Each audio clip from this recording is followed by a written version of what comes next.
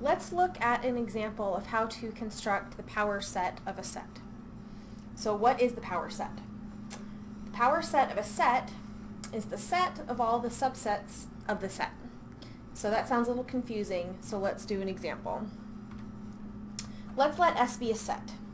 So S is a set and it's going to contain the elements A, B, and C. Okay, so there's our set S. So we want to construct the power set of S.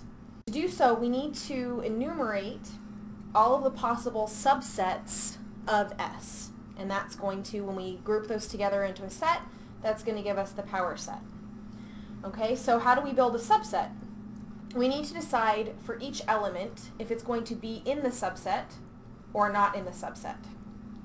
Okay, so one easy way to list all of the subsets and without forgetting any potential subsets is to write binary vectors to represent membership in the subset. So let's see what that would look like. I'm going to write a line here, and now I'm going to start writing binary vectors. Okay, so the first one, 0, 0, 0. This is going to represent that A is not in the set, B is not in the set, and C is not in the set. Okay, so this gives us a subset that has nothing in it. Okay, so this is the empty set. Okay, or we could also write this, same thing. Okay, let's do the next one, 0, 0, 1. This says C is in the set. Okay, 0, 1, 0. This says B is in the set. 0, 1, 1. B and C are in the set. Okay, 1, 0, 0. A is in the set. 1, 0, 1.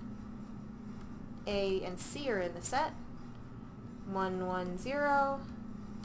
A and B are in the set. 1, 1, 1. A, B, and C are in the set.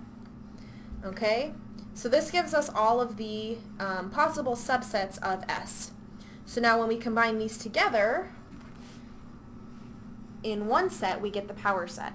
So we're going to write 2 to the S. This is our notation for the power set. And it equals, and it's a set. Whoops, little too many squiggles there. But it's a set, and it's going to contain all of those subsets. So it's going to contain the empty set.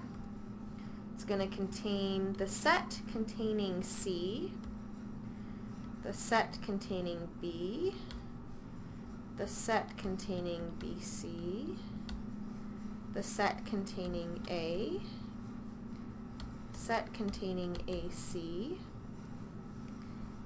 the set containing AB, and lastly the set containing the elements A, B, and C.